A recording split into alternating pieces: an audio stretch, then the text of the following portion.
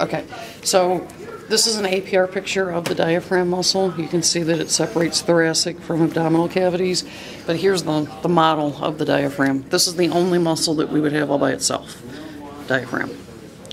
Now, abdominal muscles, we're going to have one of these chest plates here.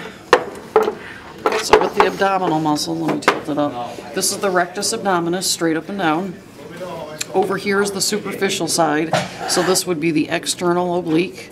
And again, if we were doing hands in the pocket, that's how the fibers are running. This is the deep side, so that's the internal oblique.